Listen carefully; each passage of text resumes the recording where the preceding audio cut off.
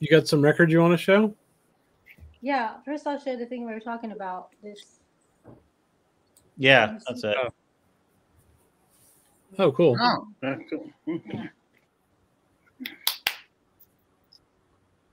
That's Dave Holland in the center, and is that Barry Schultz?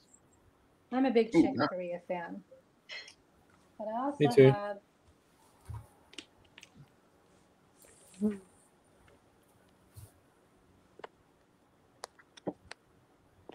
I'm gonna be like Jose and just go really quickly. Oh yeah, that's really good. Oh yeah. Yeah. So it's Is that just sax and piano? Yeah. Yeah, just sax and piano. They did 2 albums. That was that. Yeah. I have the other one. That's really good. Yeah. I have that one with the Japanese cover. And here's another sax and piano. Oh yeah, that's really good too. I have that one too. Yeah, I love Steve Lacy. Yeah, I love Steve Lacy too. I haven't seen that. Well, hey Delfina, I have a ton of Steve Lacy stuff. I'm not going to. I know. So let me know what you're looking for. So. Always pimping records, Rob. Hey, I got to pay for the ones I bought. That's true. I have this Shirley. I don't really like Shirley Scott, so but. Oh. Was that Prestige? That's cool. Hey, Krebs, you said you were looking for those earrings. Yeah, it's true. I am looking for those earrings. Those look great on me. And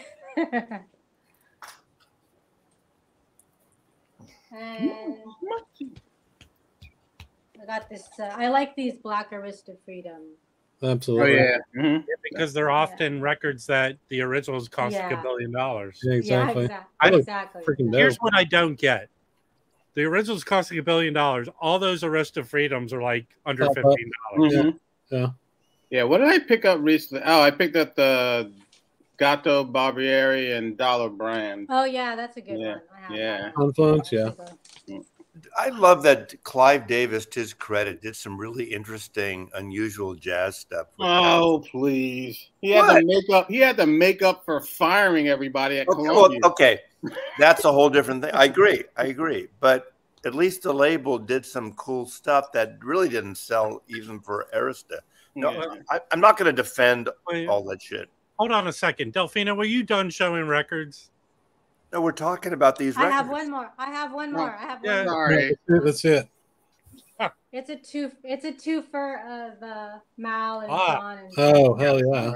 I have that. That is awesome. Yeah. But are you going to get the OJC reissue of 2?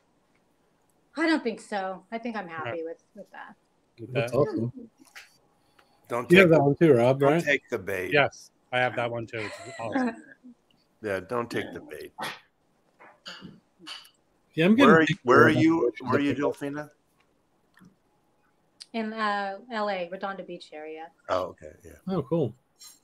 So I was just down there, one of my favorite record stores that you probably go to. You could say I was there yesterday, so I left I listened and left some of the albums you picked up, Rob. Why didn't you pick those up? I didn't want them. I listened and I didn't, especially the Max one, and then what was the other one? The one with Curtis Fuller. I almost got that. Yeah, that's a really good one. I almost got that. You should have got, because that's the one the Jazz Bum sold out on Discogs. Oh really? Still an $8 record. But that's my favorite story. I think his price, although I noticed, kind of pushed his prices up today. He did. You know what though? He gave me a record for $5 because of the cover. The cover's messed up, but it's a great album. It's Albert Eiler, the last album, but the vinyl is amazing. Oh, cool. Yeah. Is that on Impulse? Is that the Impulse one? Or ABC? It is on Impulse. It's Impulse ABC. Yeah, that's right. Yeah. Well, I haven't seen that. I'll take great records with shit covers for $5 all day, though. Yeah. I have a little issue with a really crappy cover, but well, sure. You're scared of any cover that looks like it has a spot on it, Mazzy. No, I'm not. I'm pretty anal about that stuff, but I can't have the smelly, moldy, funky covers that smell up my collection. That's fair. Can't what do about cigarette covers? You know, what if they reek of cigarettes? See, I put, last few months I put an air purifier down there. Literally, I was going through the bin of these records from the Dizzy, and as soon as I started flipping through it, it's on an auto mode. The thing kicks in. There's like shit going around in the air in that record room. Oh yeah, when that happens. But at least it that helps.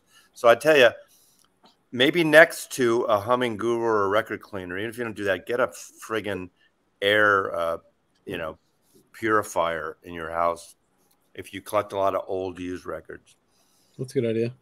Hey, Robert, it's the record store that's right near where you live. That's all I'll say. Well, is this the secret stash for Delfina and Rob? Yeah, we don't need your ass coming around there, Chris.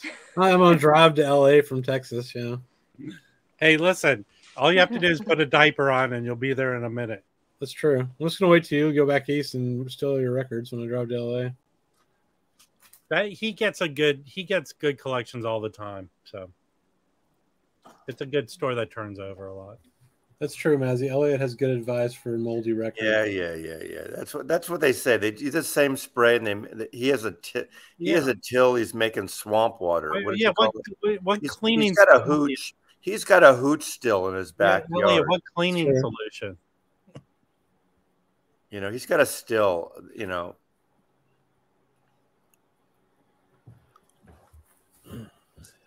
it gives me headaches. That shit. Do we have two Delph? Oh, never mind. Her it looks like her device is froze. Yeah. Cool. You love the smell of stinky used records in the morning. Yeah. Well, that's if you want to know what Jim smells like, you got to I did grab this. I forgot about to let you guys know. It's pretty good.